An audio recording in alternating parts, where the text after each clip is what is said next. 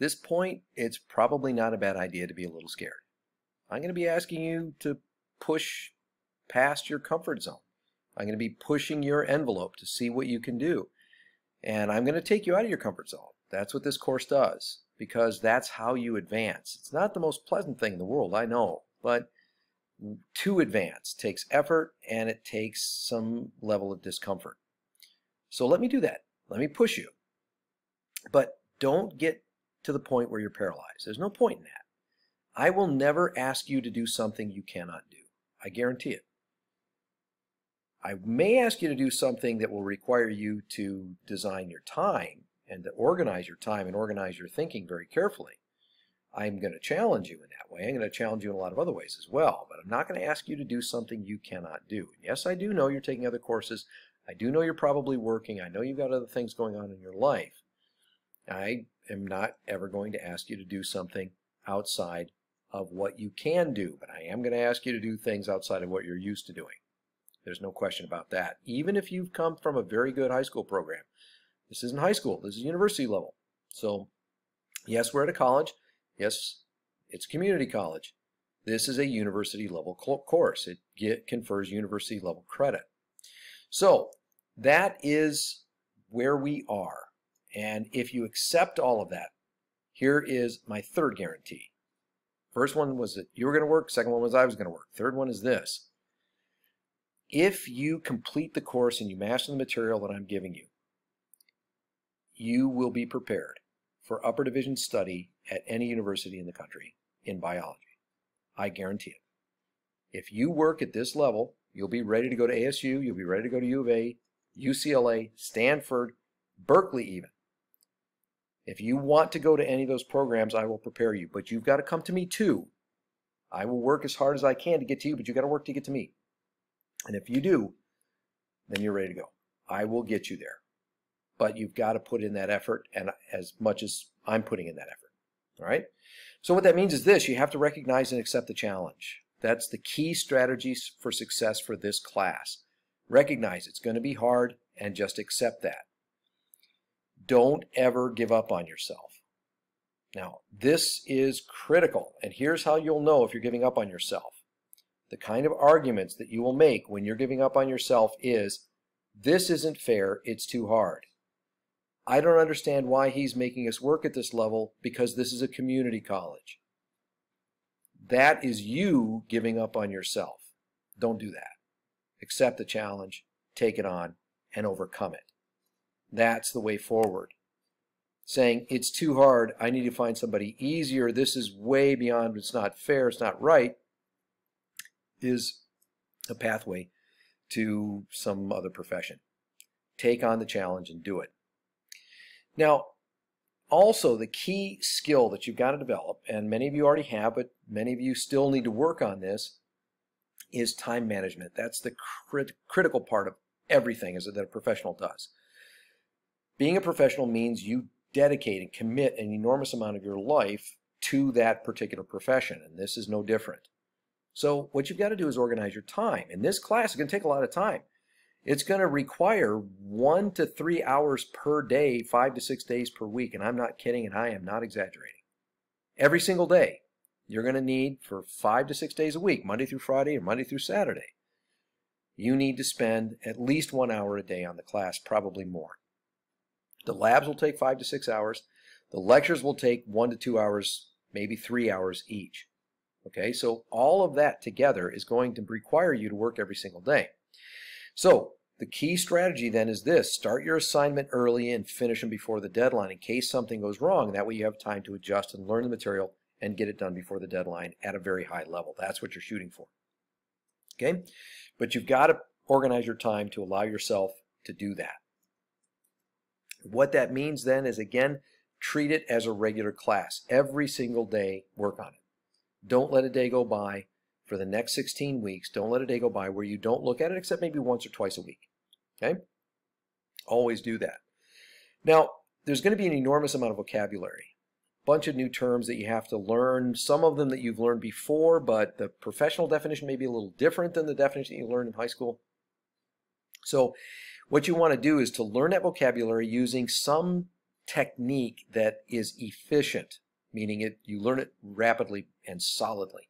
And one of the most efficient ways to do it is with note cards. Put the term down on one side of the note card, flip it, write the definition on the other side of the note card, get a stack of those for every single lecture.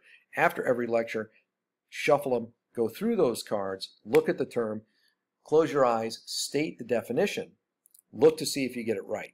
If you get it right, put it in one pile. If you get it wrong, put it in another pile. And then take the pile that you got wrong and redo it until you get them all right. Then shuffle them up again, do it again. Shuffle them up and do that over and over again until you get them all right the first time 3 times in a row. Then you're not done. Flip them and look at the definition. Read the definition and then state the term and do the same thing. Now, every single lecture is only going to have at most maybe 12. There's 1 or 2 lectures that are pretty term heavy. We'll have maybe 20 or so. But most of them have less than 10 terms. So you can do this rapidly. It'll take you 15 minutes, 20 minutes, maybe half an hour to master those terms. And once you have the terms, then when you read and go through all the lectures and all the other material, it'll make it much, much more solid and more easily understood because you know what those terms are saying. Some people misunderstand jargon. Jargon, the word jargon means technical terms that people use, terms of art that people use to communicate things in a technical field. Now, we are definitely a technical field, and we're going to use a lot of jargon terms. There are times when jargon can be overused. There are times when people can use those terms to try to sound erudite, for example. Okay, erudite means trying to be smart and learned and, intelligent and well-learned, well-read. Yeah, that can happen. But actually, most of the time, it makes more sense to use the jargon. What makes more sense? To talk about the rough ER or the squiggly thing with little dots on it? It makes more sense to use the proper terms. So that's why as professionals we use the terms. We're not trying to sound smart. We're not trying to sound highbrow and above anybody else. We're using it because it's the most efficient way to communicate. So that's why we're going to focus on vocabulary and learn a lot. That's not the only thing we're going to learn. We're also going to be learning the things I talked about before, the theories and the skills that we use as professionals. The other thing, as I've already mentioned, engage the course. Work on the class every single day. That's what engaging the course is. Don't let things go. Don't let things go for the rest of the week. And it's easy to do that online. It's extremely easy to do that in an online class. Because, it's asynchronous. I can download it. Today I'm busy. I'll do it tomorrow. It's easy to get into that. Now, at the beginning of the semester, what I've noticed is most people don't do that. Where you've got to watch is October, November.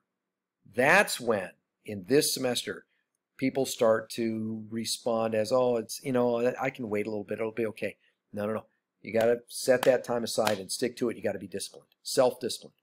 Stick to your time, get the stuff done, and if you do, your stress level goes down and your quality of your work goes up, and most importantly, and this is the only thing I really care about, your ability to master this material increases like crazy, and you master it brilliantly. And that's what we're shooting for. Okay, also use all the resources available. Like I say, I'm going to push you up against that envelope of yours. And you're going to get into situations where you're uncomfortable and you're going to say, I don't know how to do this. When you get to that point, what you don't want to do is give up on yourself and say, this isn't fair, I don't know how to do this, it's not fair. Of course I'm going to ask you to do stuff you don't know how to do. That's the whole point of learning.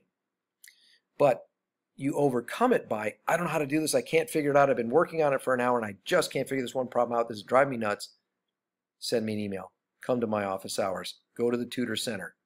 The Tutor Center, by the way, I have things on Canvas that you can link to that'll take you right to the tutors. We have excellent tutors that can help you through most of these problems. The textbook helps. Now, I will say this though. Watch Google. Okay, now one of the easiest things to do, which is also one of the most dangerous, is to, I don't know what the problem is, and type in to Google search the thing you're trying to find out. 98% of the material, okay, and I'm just guessing, but that's probably not too much of an exaggeration, but the vast majority of the material on a Google search that you're going to find on any topic we talk about in this class is geared for high school. And we're not a high school. We are not working at a high school level. We're not working at a high school AP level. We're above that. We're not working at a high school international baccalaureate level. We're above that. So most of the material you're going to get is actually going to be easier to understand than the material I'm talking about because it's been simplified. You cannot learn it at this level simplified. We're learning it at a professional level, not at a high school level. So be aware of that. Be careful to make sure that whatever resource you find, you check against the book, you check against my lectures, you check against what the tutors are telling you.